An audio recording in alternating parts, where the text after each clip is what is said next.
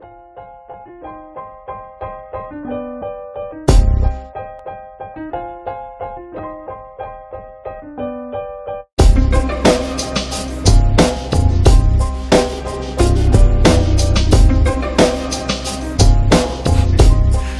everyone, are you having fun? That's good. There we go. Yeah, that's going to change now because we're going to talk about the compiler. I'm just kidding. This is the last talk of the day, so that means two things. First, I had enough time to spill coffee over myself. And secondly, I'm going to take it easy and not go too technical. What I'm going to do instead, if it lets me change slides. There we go. What I'm going to do instead, after the introduction, is to talk about some people that are involved with HAXE development. Because I feel this is a good opportunity, because many people are here, and many people deserve to be mentioned, because they have been in this community for years and have contributed so much to various projects that they should just be mentioned. And after that, I'm going to quickly introduce and talk about the road we took to HAXE 3.3, which involves sort of a recipe, as it turned out, how the release that might have happened came to be. I'm going to briefly talk about various new features, and I'm also going to briefly talk about the new static analyzer. That part is going to be a bit technical, but it's quite short, and I think you'll manage. And in the end, we have a brief look out of the future, what's going to happen. And depending on how fast I talk, Josie is going to give a brief overview of some data-related information. So, first I'm going to talk about some people that are here. You have already seen most of them, because many of them have given their talks. A few of them are going to give their talks tomorrow. So I'm just going to go through this list and mention what these people do for HAXE or for HAXE-related products or whatever. So you've just seen Hugh Sanderson, our C++ target generator and HAXE-CPP maintainer. Hugh also is always there when we need some technical input, when there are questions on how to represent an array, what he was just talking about. That's usually when he gets involved, and there are very many interesting discussions that arise from that. We also have Dan here, or Nadako as you might know him. He manages the Node.js externs, and he kind of took over the Python target generator. He's not the original author, that's Heinz Hölzer, who's not here this year. He was here last year. By the way, take a shot every time I say that, because I'm going to say it a few times. And he's also sort of the savior of the HAXE 3.3 release, which might have happened because he basically did my job last weekend when I couldn't do it and went over all the issues and assigned them to various people and made sure all the important regressions are taken care of. We also have Karin, who is our Java and C# target generator maintainer and has been for several years now. I don't even know how many years it is, but it has been quite a few years. We also have Josephine here, who is basically the girl you talk to,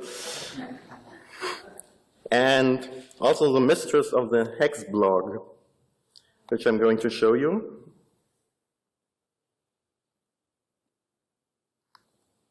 Why does it?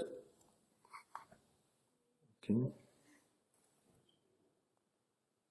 I'm trying to get out of the full screen, but it won't let me. There we go. So, the HAXE blog. We try to produce content for it on a regular basis. There have been a lot of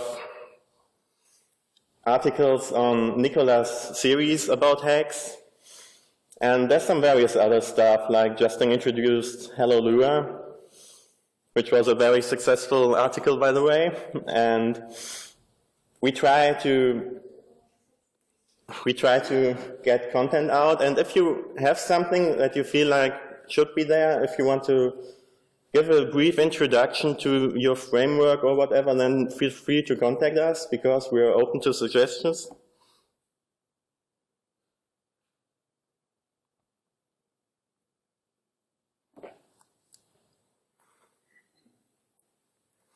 Moving on. We have Andy. You have already heard from Andy what he does for us. He manages the jQuery externs. He's responsible for everything that involves testing, packaging, deployment, and whenever we need some sort of best practice advice of what tools to use, what web tools to use, and how to do something, it's usually a good idea to talk to Andy because he usually knows. And without him, we would probably try to do our own things somehow and wouldn't really know how to do it. So it's very valuable to have him and his experience. And he also played a special role in what I labeled the Jason O'Neill succession crisis. For those who don't know, Jason, who was here last year, has since then founded his own startup. He used to be our webmaster, and he was suddenly very busy. And that was a bit of a problem because there was nobody really who knew how our website works, so to speak. It was a bit embarrassing, but Andy and others banded together to resolve that, so we can now update our own website again, which I think is pretty good. We have Justin here. You've already heard from him earlier today. He's a Lua target generator maintainer. Yeah, and we have me. I'm the main maintainer of the compiler at the moment, and I do various other stuff that comes up. I handle a lot of documentation, issue management, team management, and yeah, various other things.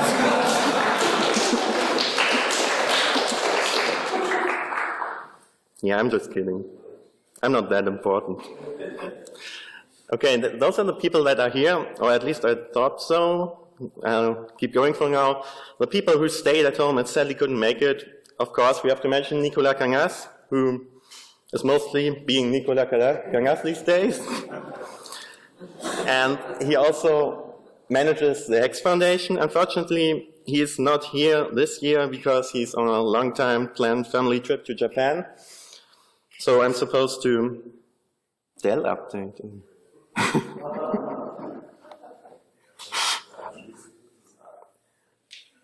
Yeah. Yeah, I'm to tell you that this trip, unfortunately, has been planned for a while, so I couldn't make it this WWX.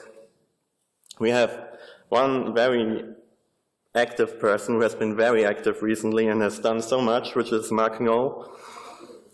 He is, among other things, the mastermind behind code.haxe.org. We introduced this, I think, about 2 months ago. Which it's a collection really of HAXE snippets with short explanations. We're trying to go for various levels. There are going to be entry-level tutorial style kind of things, but also some really interesting macro-related or related to whatever things. And you get short articles with examples and how to use them. We try to keep track of who the authors are, so we can bug them in case there is some bug. And it's really easy to contribute to this thing because we have the links here at the bottom. Add to snippet, which takes you right to GitHub, so you can just write a brief snippet. It's all in Markdown, so there's nothing hard about that. So if you feel like you have some brief, interesting piece of code that you want to share, then please go ahead and do so.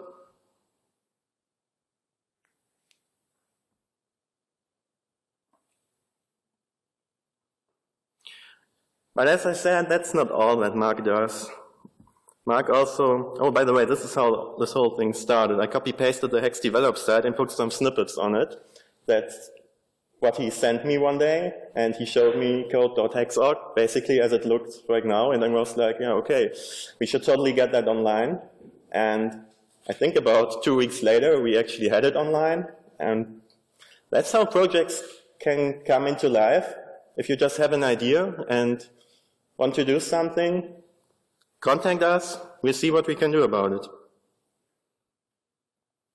Mark also made massive, and I mean massive, contributions to the HAXE documentation. He looked at all these weird classes that I didn't want to look at, somewhere deep in the sys API package, and added documentation for it.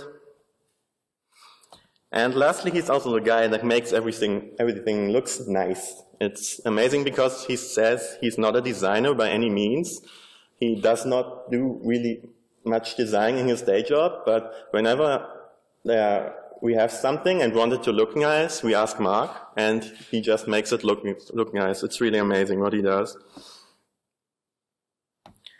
Then one person I want to mention is Andreas Mokros. He's kind of shaping up to be the next PHP target maintainer. I'm trying to push him in that direction because that position is a bit vacant right now.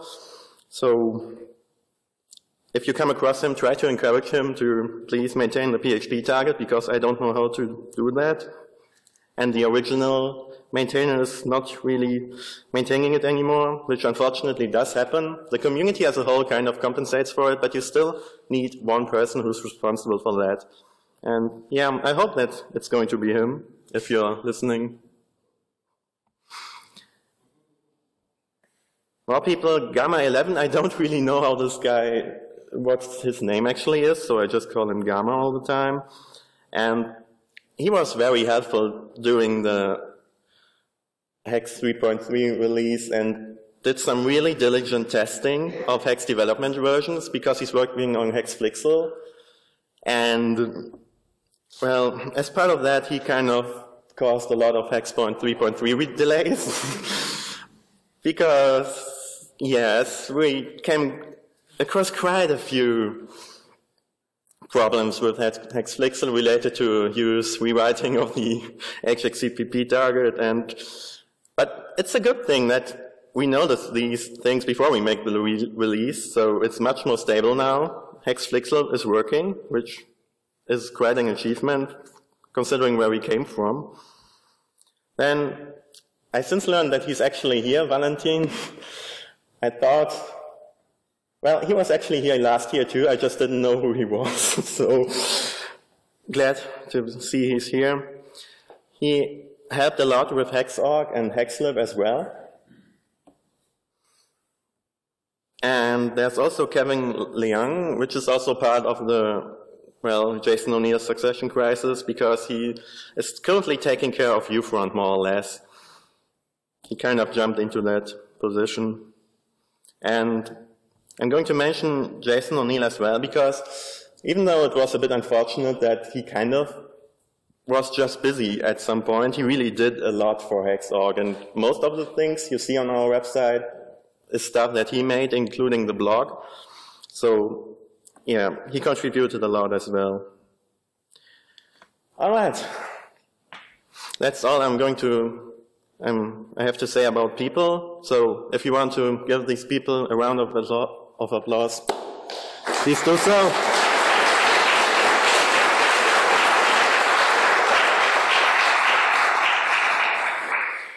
Now, I'm going to introduce the HAXE 3.3 recipe.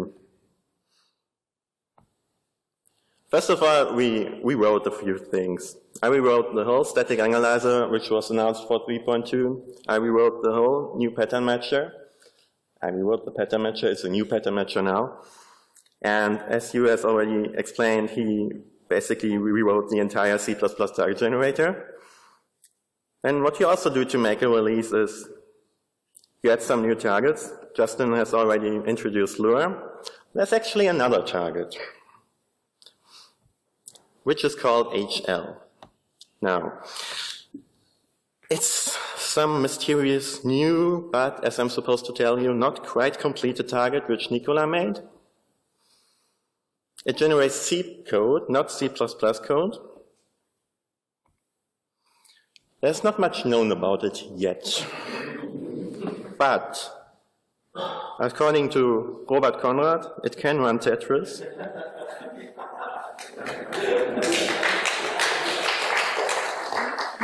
As we can maybe see here, yeah. So we don't know much yet. It generates C code and can be used to play Tetris, which is quite an achievement, I think.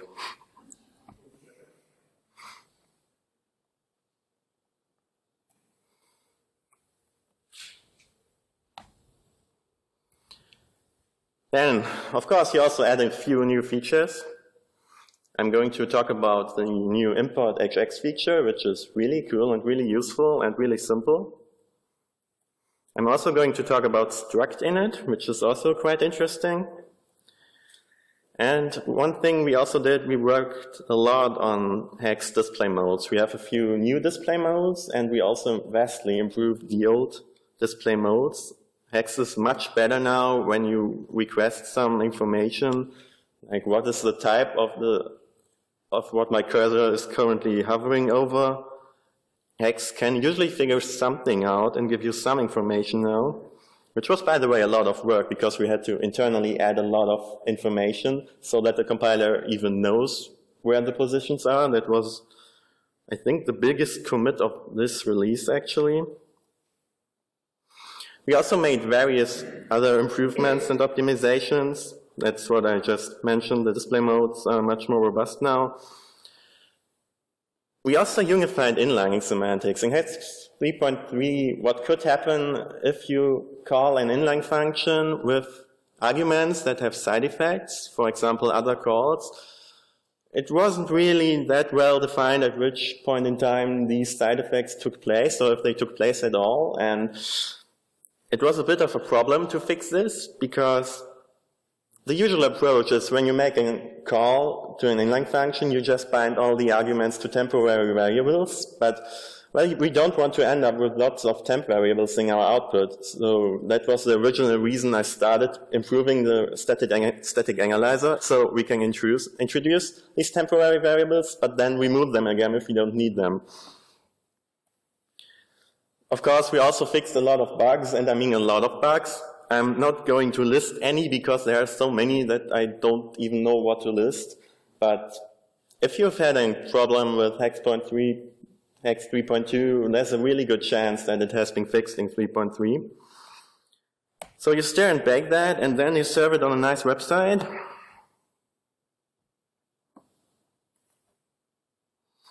And as you can see, Haxe 3.3.0 RC1 is now ready to download. It's, yeah.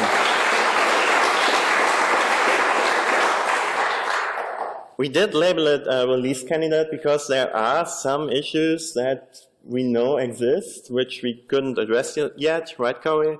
And no, there's some other stuff too. And I'm sure people are going to come across some other stuff. So please download it, please test it, please file any issues you come across, even if it seems stupid. Please open an issue anyway so we know about it, because there's a good chance that we accidentally broke something, and we can only tell if somebody tells us. So that's Haxe 3.3. Now I'm going to introduce the import HX scenario.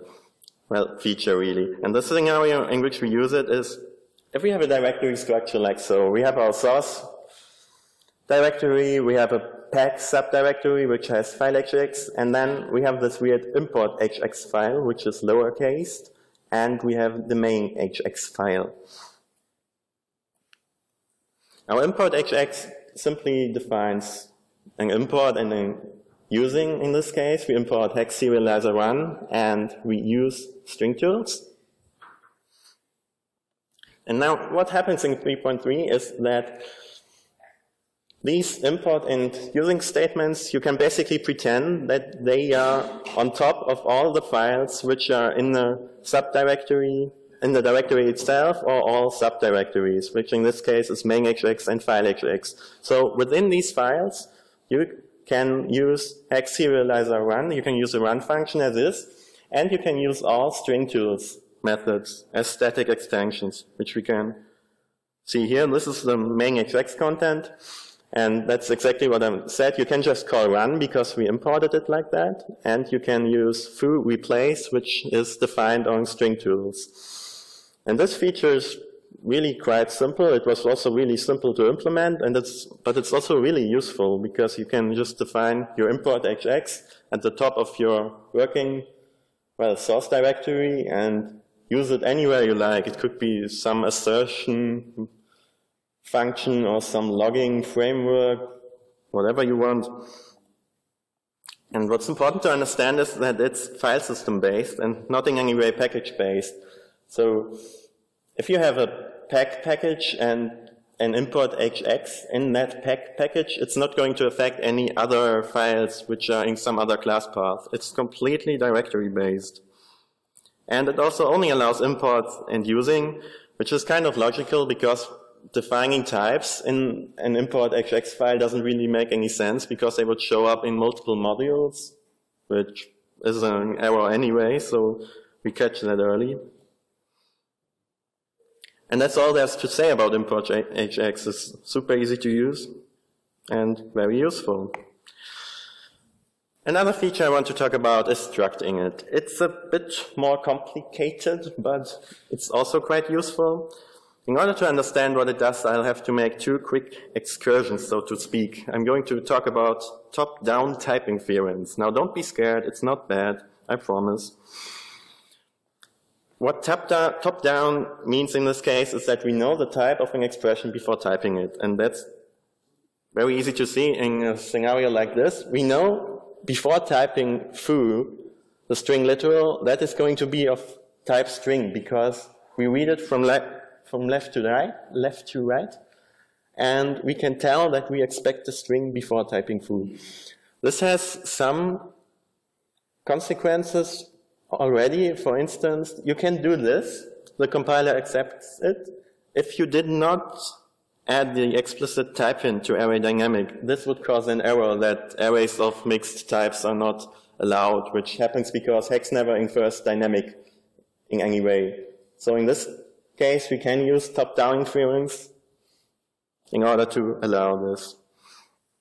Another quick excursion, classes versus structures in HAXE. Classes have a rigid structure, which means fields cannot be removed or added at will. At runtime, we can tell that a class has these fields and only these fields. Whereas with structures, they are more wobbly, so to speak. It's even possible to delete fields using reflect delete field, and that doesn't really make much sense if you apply it to classes, because you can't do these things with classes. Another thing is that class instances can actually be assigned to structures. So let's call it structural step typing. As long as the structure is the same, you can do this.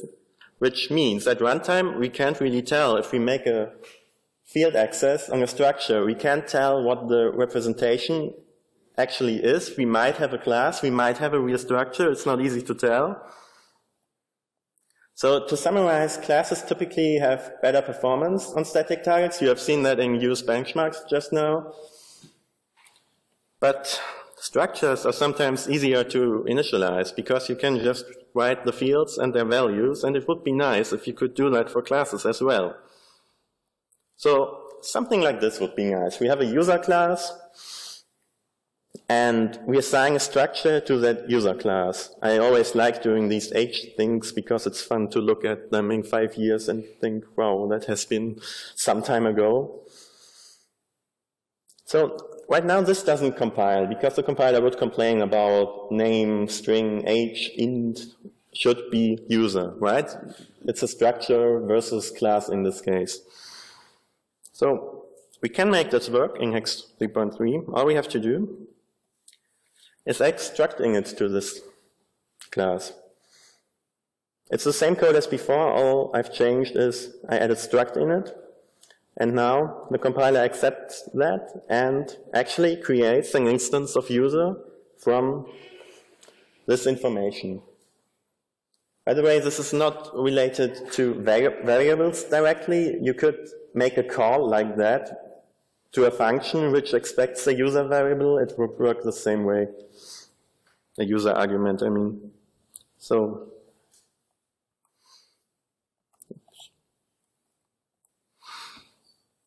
implementation-wise, there are two components.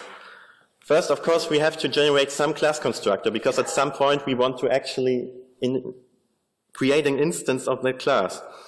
And then when we come across the structure, we want to call that constructor, in this case using top-down inference, because we know when we come across a structure that we actually want a class, so the compiler can make the necessary transformation.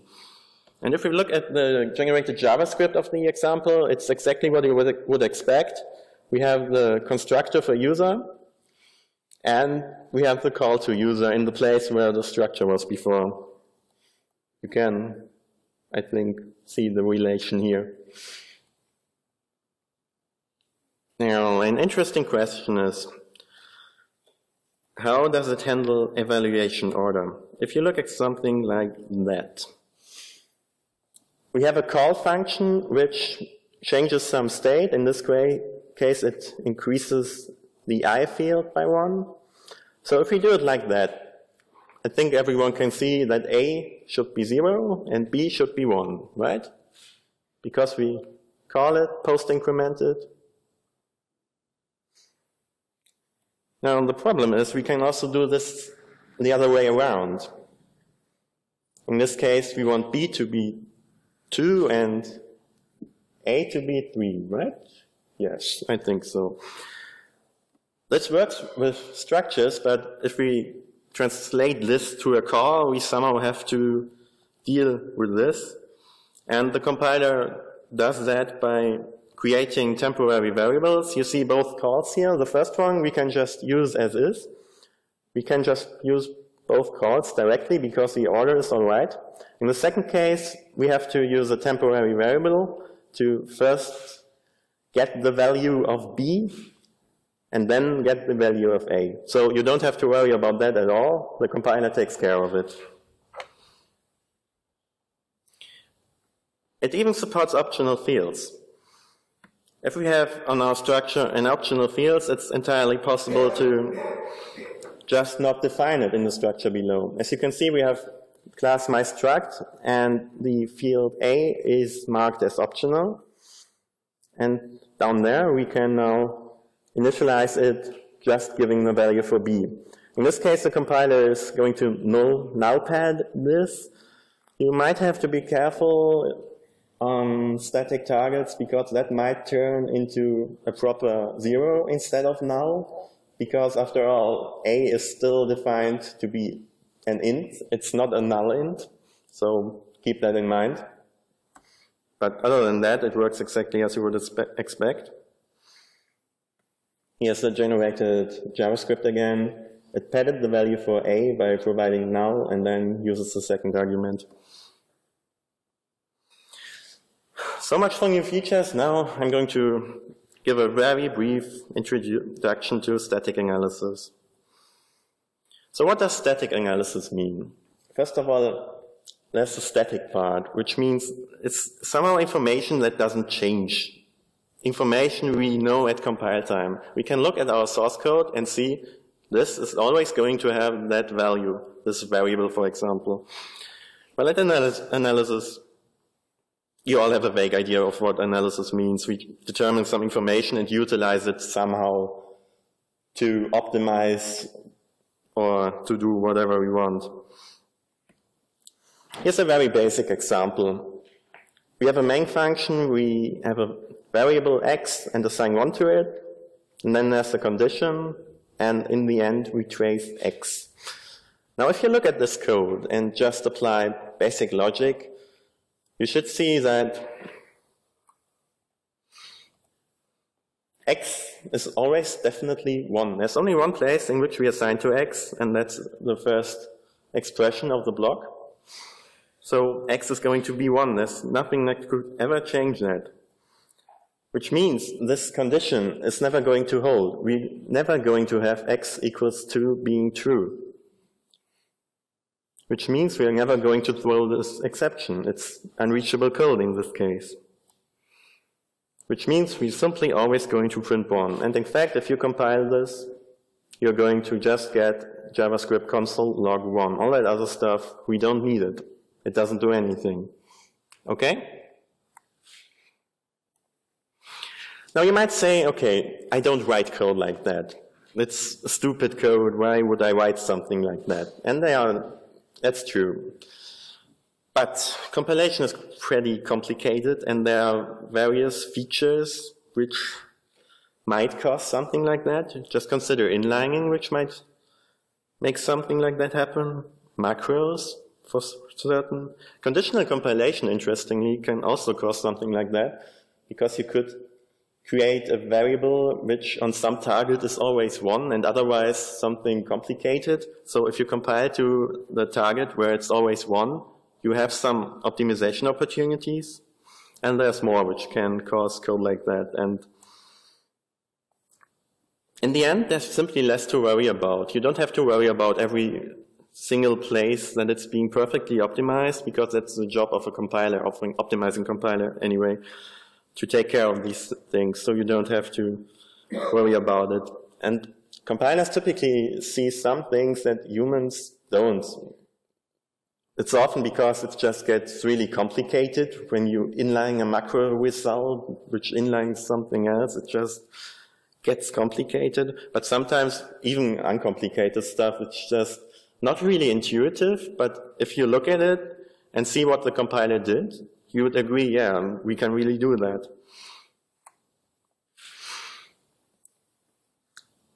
So here's a slightly more complicated example.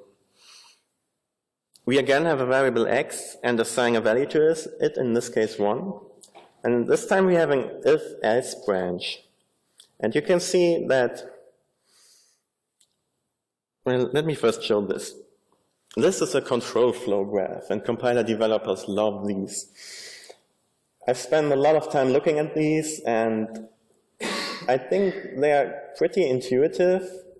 If you look at the control flow graph, CFG, and compare it to the code, I think you can tell what's going on. We have our starting block, which is the assignment to the variable, as well as a call to main get bool.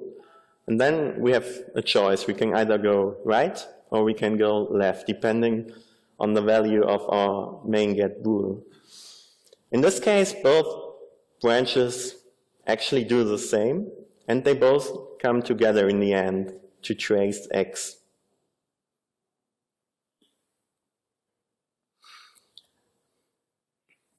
Now if we look at the bottommost node here, we can see that all incoming edges cause x to be assigned to 2. So even though x is originally 1, at the bottom there it doesn't matter, because no matter which way we took it there, x is going to be assigned the value 2. So we can conclude that, well, this must trace 2. We don't need x. We can, in fact, just use trace 2. Which means we don't need the assignments either. We already know that x is going to be 2 there, and it's not used anywhere else. So we might as well get rid of it. Which means we don't need the branching at all, because once we remove the assignments, there's nothing in the branches which would somehow be interesting. And this also means that we don't need x at all, because we already know it is 2. We don't need the assignments to it, and the original assignment doesn't do anything. So what the compiler is going to generate from that is just the call to get bool. We cannot remove that, because it's a call. It might do something weird. It might have some weird side effect. And then we do console log 2. So all this just became this through static analysis. What I've just shown is a case of constant propagation. We determine the fix that is known at compile time value of variables and use them directly. There are other things that static analysis does, and I'm just going to briefly list it. There's copy propagation, which is kind of similar, but it replaces variables with other variables, which might really help with local DCE, local dead code elimination. You can detect all sorts of things that you just don't need in the code, as I've just shown. There's code motion, which detects if you have a loop and you do something within the loop, sometimes you could as well do it outside the loop. So instead of doing it on each loop iteration, you do it once, which might reduce complexity. And what we also do is a lot of simple code fusion and cleanup. It makes the generated code look nicer. Hugh actually complains about that there are not enough variables anymore because we remove them all, which can be a problem on some targets because it makes debugging harder. And yeah, he's right about that. We'll have to find some middle way there. But that's basically all that static analysis does at the moment. So let's have a brief look in the future. And the problems HAXE still has. We still have issues with Unicode support. We talk about it every year. Usually Nikolai is standing here talking about, yeah, the next version is going to have Unicode support, definitely. But it's really not that easy. And several people have tried to figure it out and how to approach it. But so far, we really didn't find a good solution. Of course, we want to make static analysis even better. There's so many things you can do with it still. There's so many interesting optimizations that you can do once you have the information. This API is kind of, yeah. Nobody really knows how the process API works and in which order you have to call which functions. You have to make sure that your pipes don't run full and that kind of stuff on Windows anyway. And yeah, it's a bit annoying. And I know Andy wants to look into it and maybe find a way to have an asynchronous API as well, which would help with Node.js integration. So yeah, there's a lot to do in that area. Nulty is just straight up a nuisance because the problem is, at the moment Nulty is defined as a type-def 2T. So the compiler basically says it's the same thing, and that's just a lie. It's not the same thing on static targets anyway. It's completely different. And we really have to look into changing that to reflect it in the type system, because I know all static targets at the moment struggle with it one way or another. We want to further improve the display interface. As I've said, we've already done a lot, and it's gotten much better, but there are still some more things we can do, and I know Nadako has many ideas of what we can do and how to approach it. And yeah, that's all I have to say about that. Thank you very much.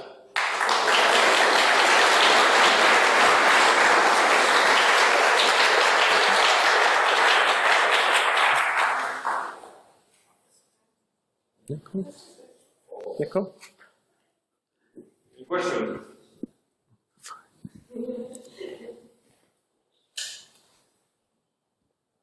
Several months ago we had problems with our 2.3.1 compiler, and we tried to get a nightly build of 3.3.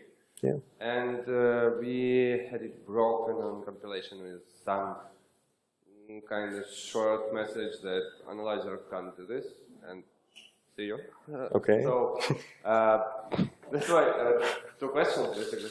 The first one is it possible to pin up some parameter, write something configured to have more precise call stack, error dump, or something to let you know what's wrong? Because we just swapped the compiler and we can't locate the problem. So that wasn't something that we changed a little, and that's it. It just appeared from nowhere, and no way to detect. And yeah. The second question is about, is it possible to disable it? Yeah, it is. I didn't mention that. It's actually enabled now by default in 3.3. It wasn't before, but you can just compile with, I think it's no analyzer or something, so you can completely disable it. 3.3, we tried about, I don't know, 10 different variations, so no analyzer, no analyzer. Well... And nothing works. Yeah, and it's kind of, I'm not really sure which build you tried. There was a lot of activity, and I also fixed a lot of things regarding that. It's true, yeah, you're right, you can't really disable the entire thing anymore because it kind of does some things that actually fixes the code, but you can disable all the optimizations, and that should still work with the no analyzer. I'm not quite sure which build you tried, so I guess you just get 3.3 and try again, and then we'll see. As far as I remember, there are several modules that you can disable. Yeah, you can definitely do that, but you can just... Well, in that case, you really have to tell me which error you got so I can look into it, because there's not really a general way to get more detailed errors. Well, it depends on the error, really. If it's some internal error, there are some ways you can get a proper stack trace. That's possible. But if it's some typing error or something, then there's not really much you can do. In this case, just open an issue on GitHub and I'll look into it. We didn't do this because we didn't have enough info. Yeah, I understand it. If you just get a nightly build, you expect things to not working. But now that we released the release candidate, we're kind of saying, yeah, this should work. So if you try it now and get some error, please open an issue and I'll look into it, because we test a lot of things and a lot of frameworks are working. I know Car is working, HAXE-Flixel is working, Polygonal DS is working, and all sorts of other frameworks are working. So it's not like we're releasing it in a totally broken state, but there can always be something that's not working, of course. So please just tell us about it so we can investigate. And one more question then. On what platform do you build the deployment pack for Windows? Is it still packed on Linux? Kawe, that's for you, actually. Yeah. Yes, it is all packed in Linux and built also. Sorry. You know this now. It hasn't been working all day, I think.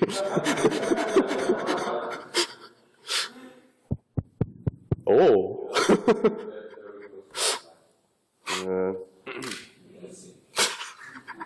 Okay, shall we do it again? Okay.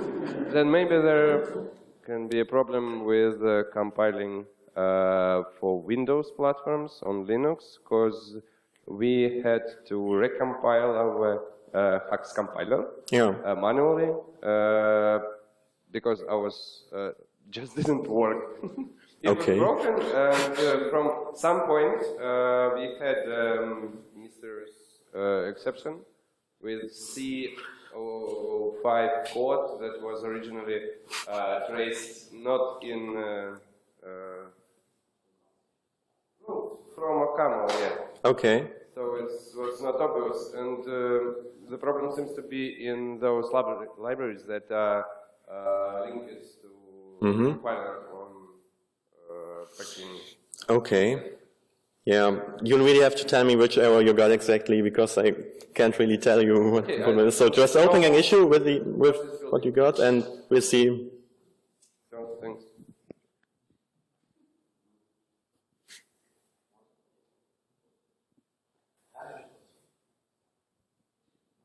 Does struct init support abstracts right now? No. And what about getters and setters? Sorry? Setters. Calling the getters and the setters. Oh, well, it's a normal class, so that should work. It's a normal class. It's just how you initialize it. That's the only thing.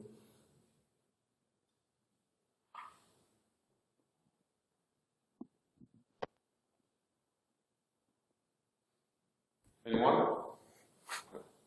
Okay, thank you. Thank you.